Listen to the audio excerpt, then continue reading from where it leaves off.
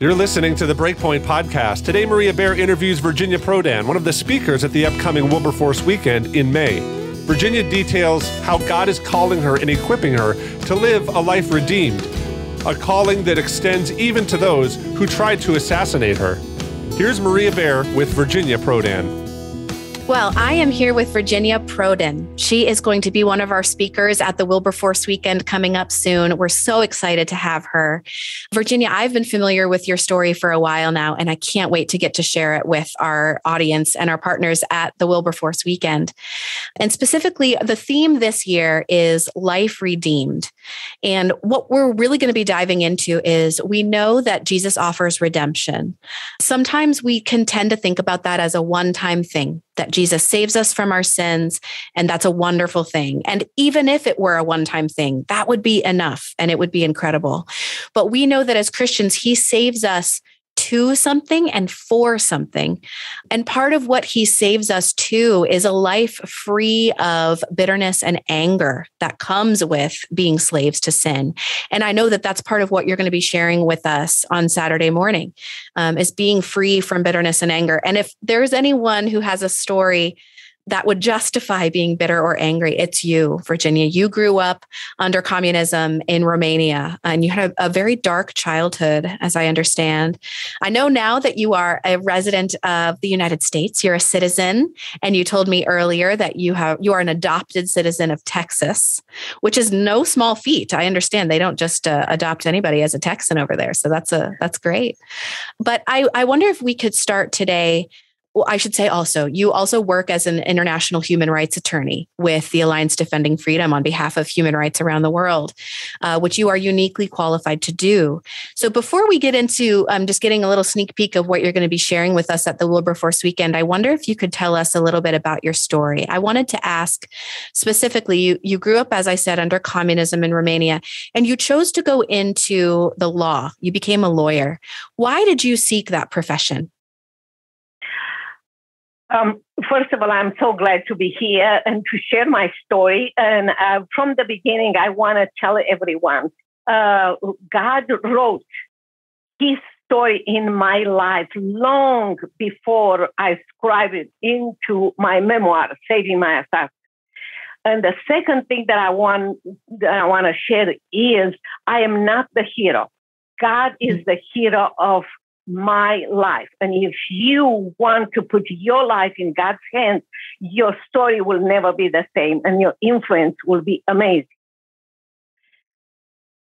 I grew up in a communist regime. I noticed my parents and people around me being politically correct outside, doing everything that the government will ask them to do, give away their rights. And I also watched them inside of our home, whispering how horrible the government was, that tomorrow the government will ask for other rights for them to give away. So I started to develop a feeling of insecurity, knowing that I was nothing for the government and my parents were not strong enough to fight for me. But I also noticed that a fire started to burn in me to find out why the adults around me were able to understand the truth, but not courageous to speak up. And because I have lawyers in my family, and they always whispering will tell the law and the right, in my mind, I was thinking, oh, I found the way. I'm going to go to law school. I'm going to learn the law and I'm going to speak up the truth.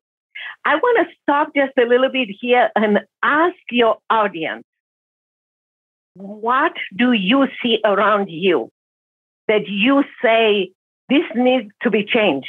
It's not good. You know what? That might be your mission. That might be what God put on your heart, the reason why you are here. So pay attention to that. Amen. So you wanted to find a place where people were telling the truth, not even necessarily the truth about God, because I don't know that you, as a younger person, maybe you didn't have the conception of that yet, but you just wanted to be around people who weren't lying Is that fair to say? That is true. That is true. Also, you mentioned that my childhood was very, very sad. And many people will say to me after they read my memoir, Saving My Assassin, they will say, your childhood was worse than Cinderella. And it's true. It really is. But I want to mention this. God did not create that childhood. God allowed that childhood to be my childhood, but he used it as a training period or tool to create me and to build in me what he knew that I need to have in order to be the lawyer to defend Christian and human rights cases. You can read more in details in my memoir, Saving My Assassin. But I want you to be encouraged that if you are right now in a situation that you don't like or you feel like God is training you, guess what? He's training you for an amazing mission. So learn it. Enjoy as much as you can. Maybe enjoy it's not the right word. Persevere under those circumstances. And one day you will look back and you will say, oh, those hard or hardship circumstances really mold me to be who I am today. Virginia, if you went back to yourself at 10 years old and you told her today that you're doing what you're doing now, that you are fighting on behalf of human rights and that you're standing up for Christians around the world, what do you think the 10-year-old Virginia would say? I believe that I will say you're bold as a lion. You just don't know it yet. That's beautiful. And so I've heard you tell this story before about through a client of yours, you were invited to church and you somehow found yourself in this church. You had decided you didn't find what you were looking for in practicing law in Romania. And you went into this church and they were singing a song, Sinner Come Home. And you thought to yourself, oh, they're celebrating because someone named Sinner has returned. Because the concept even of sin, the word sin was unfamiliar to you. When did the gospel become real to you? When did Jesus reach out to you personally? That day when I was in the church, as the church choir finished the song, we were invited to sit a specific place, and the pastor came and opened the Bible and read. Jesus Christ said, I am the truth, the way, and the life. Nobody comes to the Father except through me. And I have to tell you that in that it was big but quiet church. Everybody was looking at their Bible and everything. Imagine that you hear someone said, what? That was me. Because finally somebody said, I am the truth and the life. Nobody comes to me. And that minute, Christ came real to me. And at that moment, that day, I accepted Christ as my Lord and Savior. And I also understood that he put in me that fire to find the truth, guided me to law school and guided me to him in order for him to present to me the appointment that he had in my life to defend Christians and human rights cases. And I didn't have to look for clients because people will come and approach me. So and that is the next chapter of your story then. So you began after that encounter with Jesus and giving your life to him, you began defending churches and Christians in Romania who were suffering under increasing persecution by the communist dictatorship. And that led to this interaction. I mean, you were kidnapped and you were tortured and beaten for doing that. And then eventually a man showed up in your office to kill you. Tell us about what happened. When God gives you a mission, he builds into you courage and strength, and even put people around you that will help you. The evil one will attack you, no question about this. But I want to encourage people that God is not obligated to tell us everything that he's doing. Later on, I found out as I was defending Christian and churches, my cases became part of United States Department of State's report on human rights violations and part of United Nations report on human rights violations, which means that I expose the dictator to the entire world.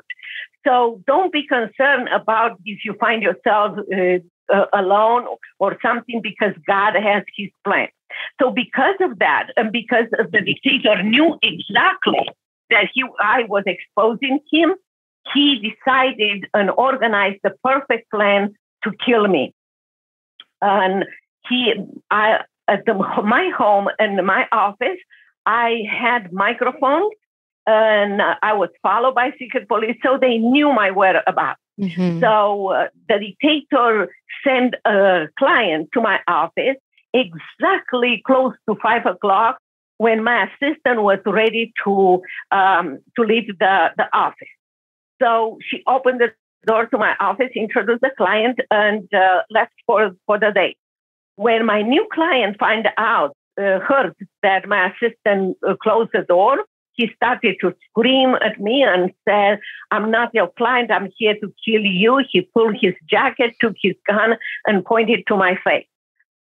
He was so convincing. And not only convincing, I was able to read on his face the joy that he had. And he expressed the reason of his joy. He said, "By doing this assignment, by killing you, I will be number one in dictator's team." And he was looking for that. And I really believe that I will die. I was under 5 feet tall, like I am today. I was 82 pounds, and he was 6'10" feet tall, strong like a football player. Nowhere to run, no way to fight with him. So I like I said, I was convinced that I'm going to die. And he was screaming. My heart was in my ear. I heard the voices of my friends and even relatives or acquaintances saying, "Stop fighting against a powerful dictator. We're going to find you dead one day." But in all this noise, I also heard the whisper of God saying, "Share the gospel." And I shared the gospel with him. I recited the gospel word by word. You can read more in my memoir, Saving My Assassin. As I recited the Bible verse to him, I noticed that his shoulder relaxed. He put the gun on the table. He noticed several times, and he was melting under God's power. And as I watched him melting under God's power, I was thinking as a human, when I finish, he's going to kill me. And that stopped my way of reciting the Bible. So I couldn't remember the Bible verses. So I started to paraphrase. But I said only 2 sentences, because the minute that I said those sentences with my own words, he came back to the way he came in my office and say, "I'm here to kill you. This is my job." And I pray like never before. And the Lord returned my memory back, and I was able to share the gospel, to recite the Bible, the gospel back to him. And at the end, he accepted Christ. But not only that, shortly after that, few months after that, President Ronald Reagan made a deal with our dictator to allow us, me and my family, to come to the United States. I learned English. I went back to law school. And 20 years after this event, I was in my law office in Dallas, Texas, and a new client came to my office. He had a case. He explained the case. And all of a sudden, he got very frustrated. He looked straight to me and he said, "Virginia, don't you remember me?" And I said, "No." And I was, "Who is this man?" And he showed me his Securitate ID. I thought that I lived that moment back in Romania again. And he started to share with me and say what God is doing in his life. And I share with him that I am writing my book. And he asked me to let him write a chapter in my book. So today, in my memoir, Saving My Assassin, you will find not only my point of view, but his chapter and his point of view and what God is doing in his life and in my life, and how God reached and touched not only him, but God changed Romania from a socialist country to a democratic country to a little tiny person like me, under 5 feet tall, 82 pounds, a woman that under socialists is nothing, not what they lie to you.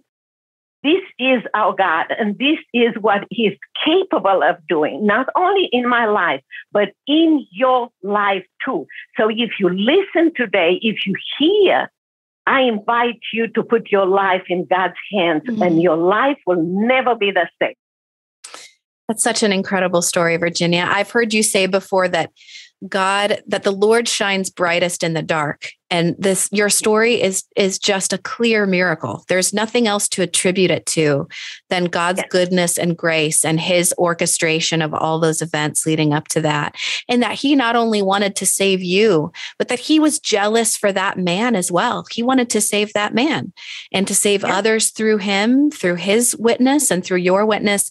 And so one of the things that we're talking about at the Wilberforce Weekend is, again, what Jesus redeems us to, not even just from. We know he redeems us from the sort of sin and darkness that you endured, but he saves us to something as well. And one of those things is freedom from bondage and fear and bitterness.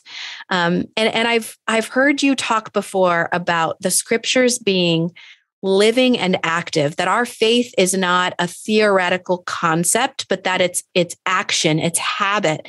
And I wonder if you could tell us a little bit about your habit of living free of fear and bitterness. How do you do that? First of all, when God transforming power is in you, he changes you. You are not the same person. And you start to have a fear of God. We use the same word, but the fear of God is a reverence of God. You follow him and you listen to what he said, no matter who's going to be against you. And that reverence of God is and the joy that he provides for you in any circumstances will have an influence over absolutely everyone who is in touch with you. There are stories in my book that will touch your life and will prove that it was God, and it is God who works in us and through us. We are called to work with him so the world can see Christ in us, the power of God. We are called to impossible so people can see that a little tiny under 5 feet tall person can do in obedience to God, guided by God, the impossible in their life. And it's everywhere. It was in Romania, here in the United States, wherever we go. And also that helps you, that fear, which I call reverence of God, to get rid of fear of people and to look at people, especially the ones that don't agree with us, they will make fun of us or even persecute us, to look at them as slaves in the evil stand. And when you let Christ shine in you, there is no bitterness, there is no anger, there is just joy. And I have to tell you, when you read my book, and here I am in the interrogation room, full of blood, full of pain, and God is telling me to tell them, I don't like what you're doing, but God loves you, and I choose to love you. Many of these people, strong, courageous, full of guns, will turn their heads because they were crying. They didn't know what to say. That's what God is capable. When you read love your enemies and everything, it's different when you are in the position that God pours his love to you and Holy Spirit guides you, and you watch yourself doing and acting and what the Bible tells you. There is no greater joy. There is no greater job that we have on this planet. That's the job to do God's will and even to get rid of bitterness and anger and love our enemies. That is something that people will always look and say, I want her God to be my God. So many people reading my memoir, Saving My Assassin, said to me, I accepted Christ because I want your God to be my God. That's our job. Amen. And I'm so glad you've written your story down for that reason. And I wonder if that's a lesson for us. In order for you, Virginia, to not feel bitterness or anger or sadness, do you feel like you have to forget or you have to force yourself not to think about what happened in your life? Or can you think about it still and still have peace? I have to say this. I have been involved in Dallas with friends and different activities and everything. And when for years, let's say 20, 25 years, and when the first time they read the book and I met them again at different political events or church events or something, several people came to me and said, Virginia, this is your story. And I said, yes, why? You said, but you are not angry. You're not bitter. You never talk about those horrible circumstances. You always talk about the joy that the Lord gave you. It's a choice. It's absolutely a choice. Like I said, the childhood God created me, allowed me in order to create in me the strong and determination that I have. On the other hand, you have to be careful. And I will share a story with you. I was in the mall close to Christmas time. And as I was with my girls and my friends and everyone, all of a sudden I watched a parent with a child on their shoulders, or mothers holding hands of a daughter and everything. And all of a sudden, as I watch this, I'm ready to cry. I mean, I'm ready to sob. And I said, Lord Almighty, I will never know this feeling. I will never. And I said, why? And then I said, Lord, help me.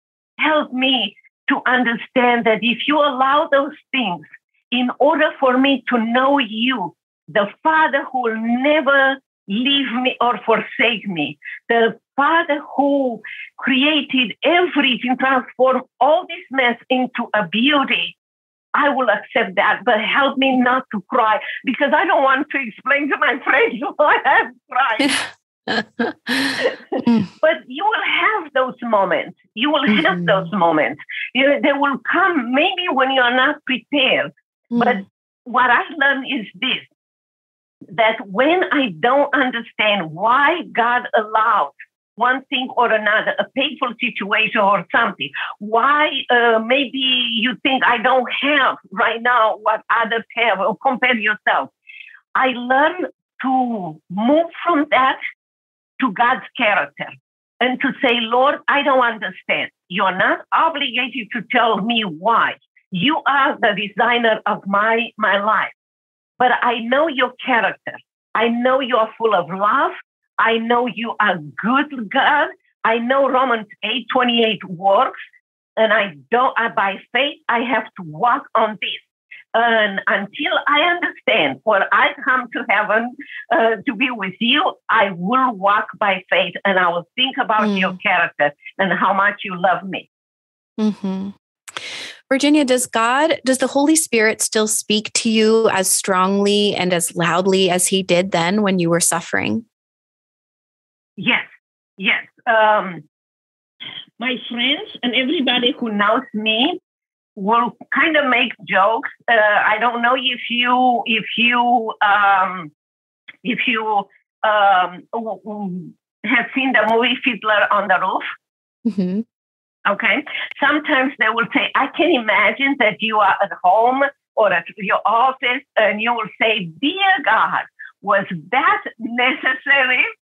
Yes, God speaks to me. I have Bible verses everywhere. I write Bible verses and I put Bible verses all over my, I was trying to find one, all over my place, all over my situation, whatever I have. And sometimes I put the Bible verses and like I have Proverbs 2:7. God holds success in store for the upright. And I put comma for you, Virginia. He is a shield to those who walk in blameless, Virginia. Because God is my shepherd. And I respond to him. It's a personal relationship. It's not a mental. It's the whole thing, the soul, the body, the mind, was bought by Christ with his blood. So I belong to him. And the Bible verses are important to me. Many times I remember verses like, there is no wisdom, no insight, no plan that can succeed against the Lord, Proverbs 21:30. When I know that God gave me something and be rooted in him no matter the attack. I have moments when I have doubts and I have a Bible verse and I go there and I read it loud so the evil one will go away. And the Bible verse is saying, Christ is saying to the woman, do you believe that I am able to do that? And I read it loud and I said, yes, Lord, I believe. Evil one, get out. So, yes, I really believe, and the Holy Spirit opens doors for me. The Holy Spirit guides me. The Bible says that God will put his hands on our back and say, this is the way, walk in it. And wherever I go, I believe that I am a messenger of God. I guide people to Christ. I'm not the hero. Virginia, I'm just so excited to finally meet you in person and to hear more about your story and about the actions of your faith, that it's this real to you. And I think that's going to be such a blessing to everybody who hears you at the Wilberforce Weekend. Thanks so much for doing this with me today. And I'm just so excited. I can't wait to hear from you. That was Maria Baer with Virginia Prodan, who is speaking at her upcoming Wilberforce Weekend here in May. Virginia is joining Max McLean, Ryan Baumbarker, Daniel Ritchie, Jordan Baller, and so many more as they explore the theme, A Life Redeemed. At Wilberforce Weekend, we will explore what it means to live a life redeemed in this cultural moment, especially when this cultural moment shows so many signs of brokenness. In attending the Wilberforce Weekend, you will learn from dozens of inspiring speakers, you'll hear personal stories of hope, and you'll join insightful panel discussions with question and answer opportunities. We want to invite you to join us in Orlando, May 13th to the 15th for the Wilberforce Weekend. For more information, visit wilberforceweekend.org. Again, that's wilberforceweekend.org.